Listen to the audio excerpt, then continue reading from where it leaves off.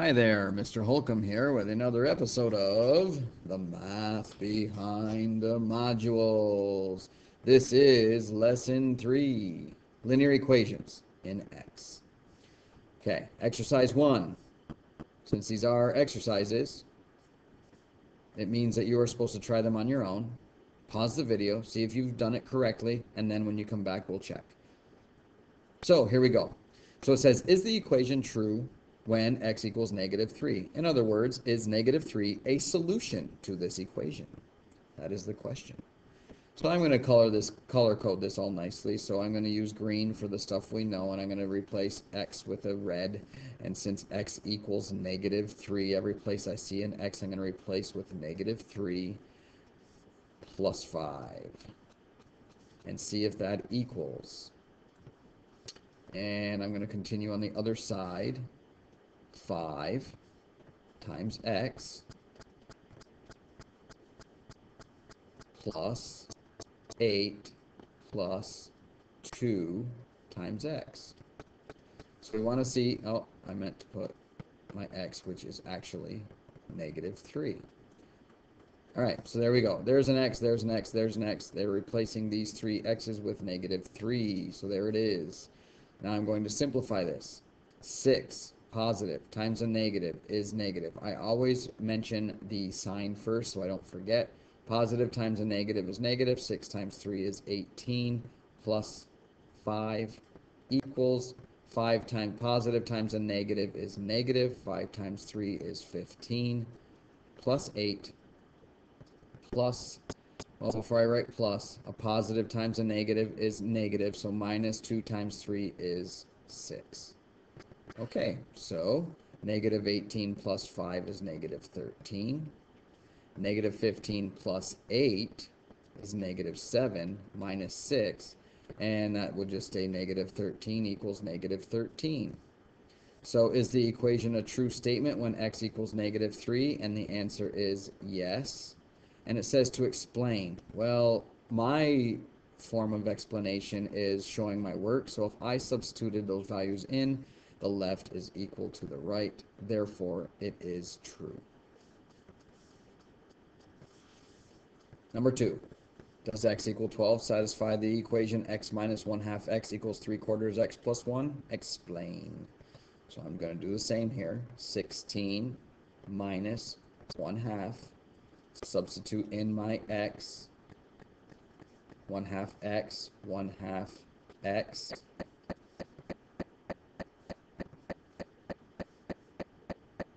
equal 3/4 x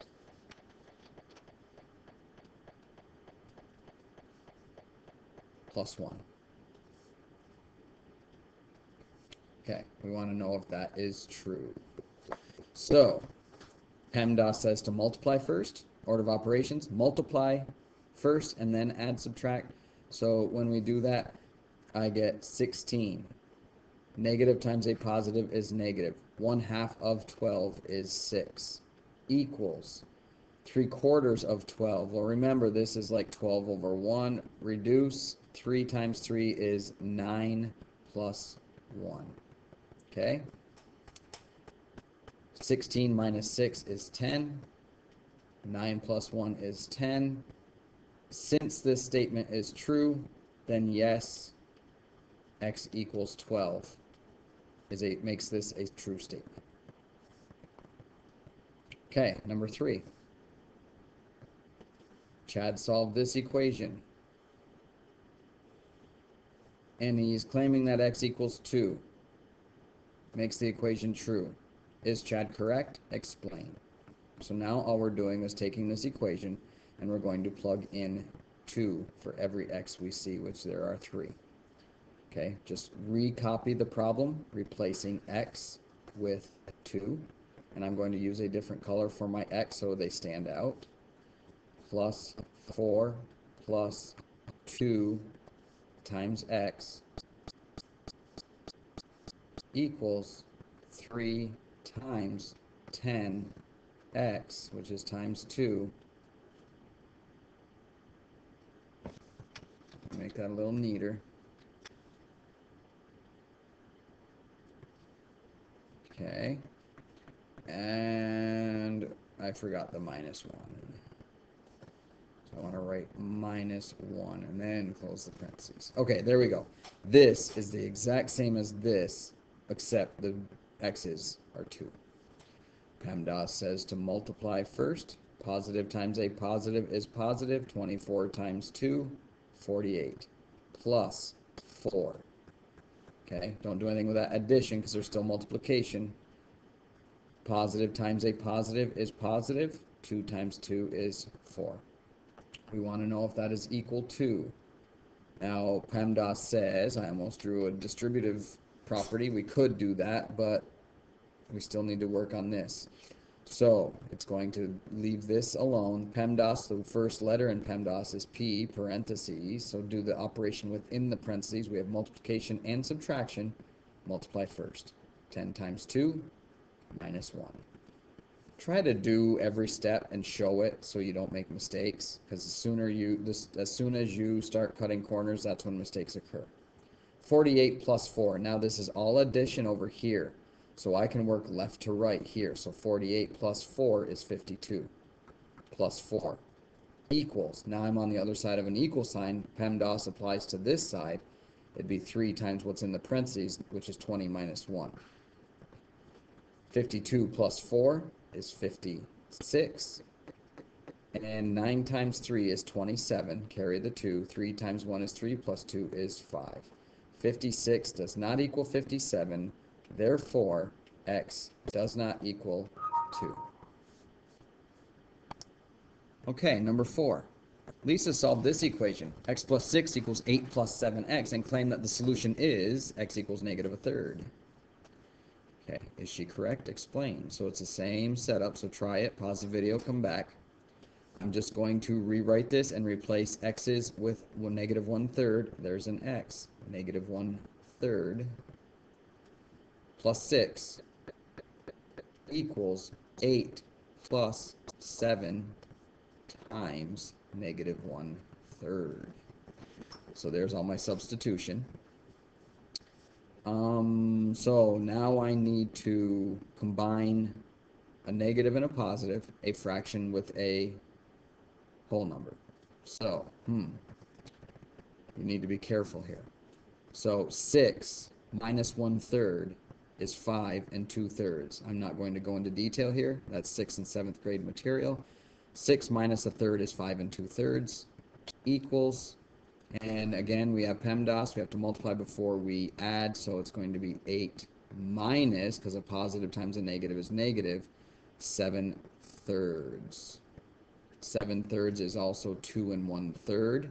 So this would be 5 2/3 equals, and 8 minus 7/3, let me change that. Over here I will show this one. 7 over 3 is the same as doing this. 2 times 3 is 6, bring down the 1. 3 goes into 10 3 times, or actually there's a remainder of 1, so it's 2 1/3. So 2 is my integer, 3 goes into 7, subtract remainder over what we divided by, 2 1/3. So 8 minus 2 1/3, 8 minus 2 is 6, minus another third is 5 2/3. So is she correct? Yes. X equals negative 1/3. Okay, number 5 says, Angela transformed the following equation from 6x plus 4 minus x equals 2 times the quantity x plus 1 to 10 equals the quantity, or 2 times the quantity x plus 1. He then stated that the solution to the equation is x plus 4. Is he correct? Well, here's what we need to do. First of all, he converted this here to this. So the first thing I guess I would do is check to see if he did that correctly. Okay, so we need to fix this. 6x minus x is 5x. Now let me do it in the right color. So 6x, how about I just rewrite this? 6x plus 4 minus x. Combine like terms. 6x minus x is 5x. 2x plus 4. Okay, well, 5x plus 4 is not 10. So he's not correct in his transformation. You cannot convert a number with a variable to an integer without knowing what the value of x is. You cannot say for certainty that that is equal. So 5x plus 4, we can't just say equals 10. We don't know that. So transformation is incorrect.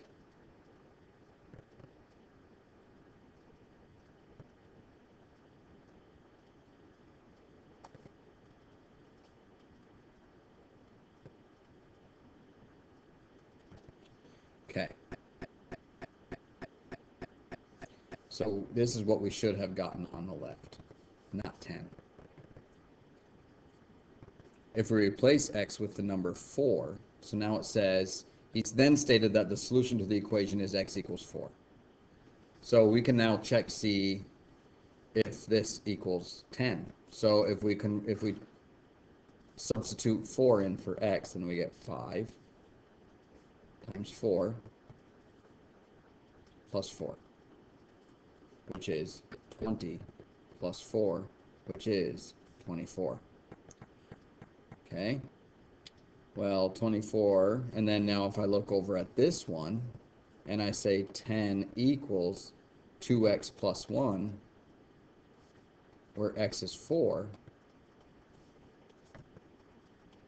then I get 10 equals 8 plus 1, and 10 equals 9, and then I'm saying, no, it doesn't. 10 does not equal 9. And 24 does not equal 10. So this is all mixed up. So plugging 4 in here, oh, actually that is right. I made a mistake. I forgot my parentheses. So let me fix this. All right, so hopefully you caught that as I was doing it. I forgot this parenthesis here. It's 2 times x plus 1 inside. So then I would simplify this, and PEMDAS says to do the parentheses first. 4 plus 1 is 5, and therefore 10 does equal 10. Okay, but 10 does not equal 24, so he is not correct.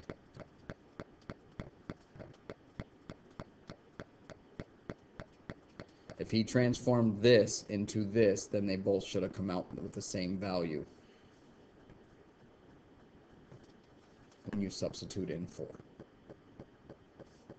Okay, number 6.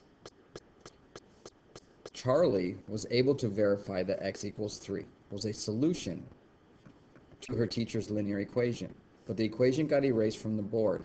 What might the equation have been? Identify as many equations as you can with a solution of x equals 3. Okay, so the easiest way to do this, I don't know if you've ever done this before, but to come up with an equation that was erased, well, we would need an equation. We need an equal sign.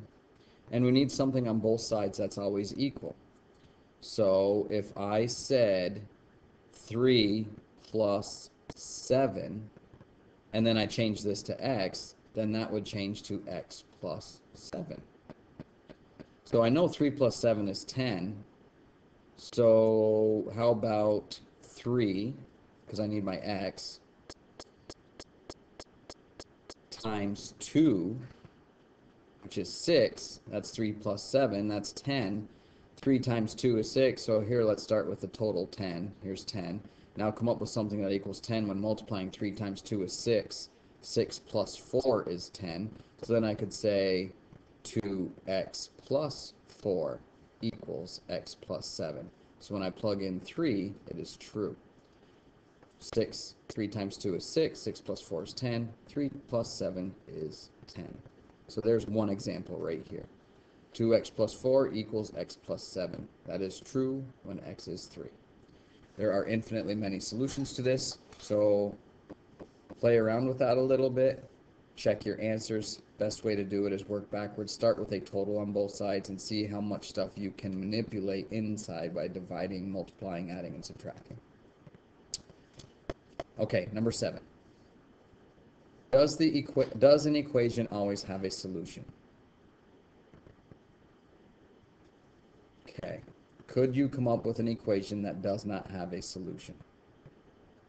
So in other words, if I had 3x plus 5 equals, can you put something on the other side that would never, ever be true?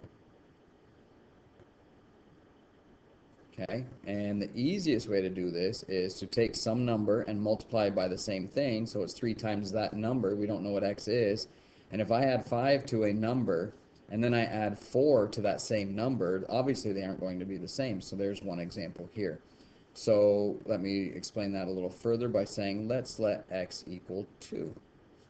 So when I plug this in, I get 3 times 2 plus 5 equals 3 times 2 plus 4. So 3 times 2 is 6 plus 5.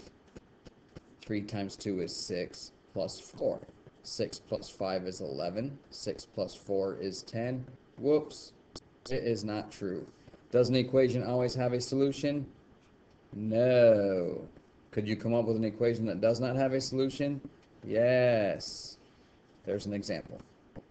There's many others, but that's just one. Okay, that is the end of lesson 3. Review the lesson summary and go do your problem set. See?